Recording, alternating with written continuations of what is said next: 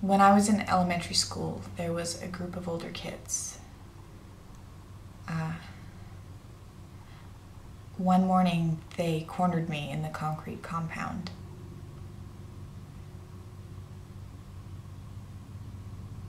They used to push me,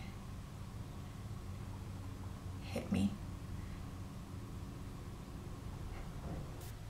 There were a lot of bullies at my school. Not all of them were students. Or sometimes the teachers would they just weren't on my side. So this one morning, they trapped me during recess. Sometimes, if I'm not proud of this, I wasn't violent, but if I was attacked or threatened, I would lash out. Helen changed that. She saw me across the yard, my hands balling into fists, my teeth set, surrounded by bigger kids. She hardly knew me then, but she grabbed my hand and marched me to the far end of the field.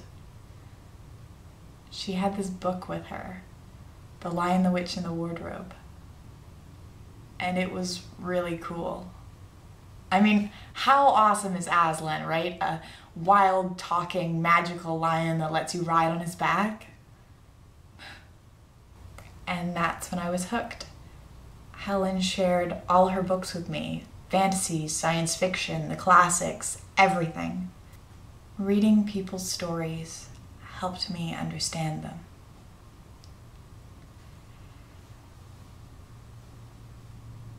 And that's what the Bible was for me, a way to understand.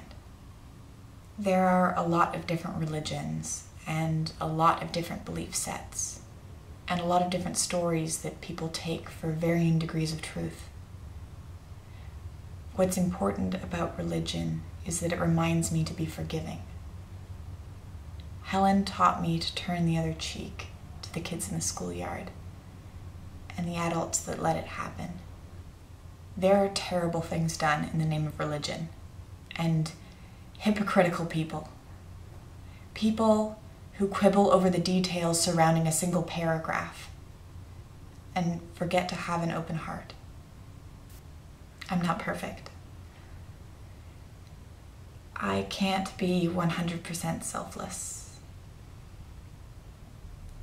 I want to be happy. The Bible says, love others as you love yourself.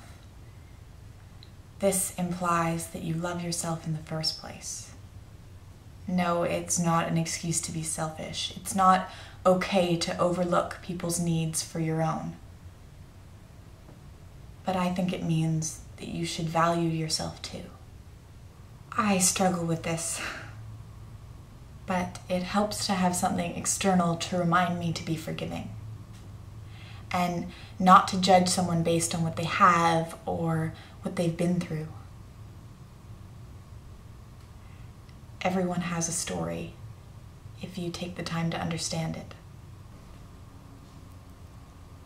I guess that's the connection for me. Both reading and religion encourage me to think of others, to imagine them as fully human as I am. It's my goal to always be true to that.